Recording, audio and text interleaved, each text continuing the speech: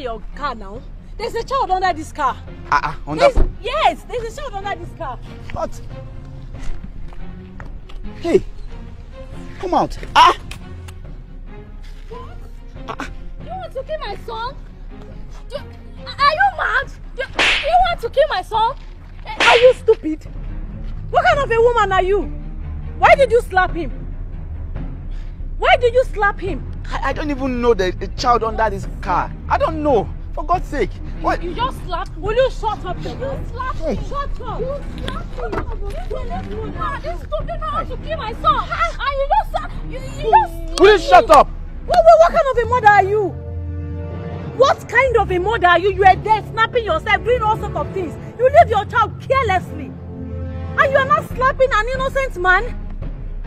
How will you know there's a child under this car? Sir, I'm sorry. And you, sir, please, whenever you park your car, for a while, when you come back to drive it, please check around.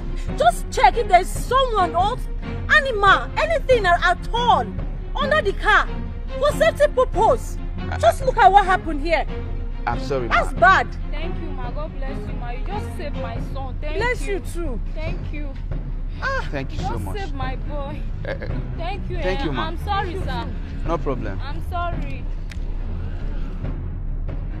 Yeah, this story is to teach you how to be watchful, take care of your kids, and also as a driver or someone who has a car, when you park your car, you have to check in order to see everywhere is safe before moving your car. Thank you for watching this video. Please share and comment. God bless you.